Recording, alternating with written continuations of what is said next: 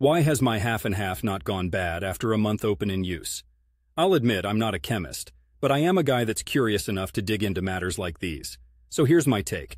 There's something freakishly eternal about a carton of half and half that refuses to spoil. Is it a dairy magician, casting a preservation spell inside your fridge? Or maybe it's just science and food engineering doing its thing. Firstly, consider how half and half is processed. Most dairy products you buy at the store are pasteurized or ultra-pasteurized.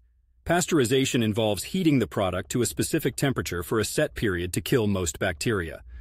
Ultra-pasteurization goes even further, zapping almost all living microorganisms and giving the product a much longer shelf life. This might be why your half and half is still kicking after a month. Also, dairy products have naturally occurring preservatives like lactic acid, which can inhibit the growth of harmful bacteria for a while. If you're keeping it refrigerated consistently, at or below 40 degrees Fahrenheit, you're giving it a fighting chance to last longer by slowing bacterial growth. But let's talk about that fridge of yours. Is it like Fort Knox for cold air? How often are you opening it, letting warm drafts waft inside? The less you open it, the more stable the temperature stays, and the longer your half and half can withstand the cruel passage of time. Think about the container too. Is it tightly sealed?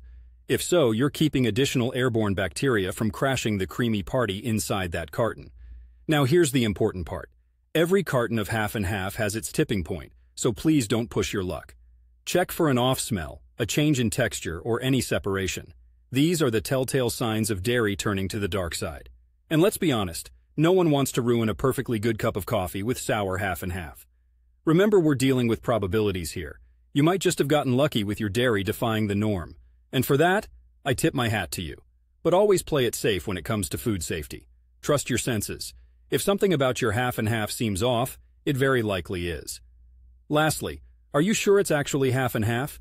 You might have accidentally bought a coffee creamer that's more chemicals than cream, in which case its staying power is less miracle of nature and more science experiment.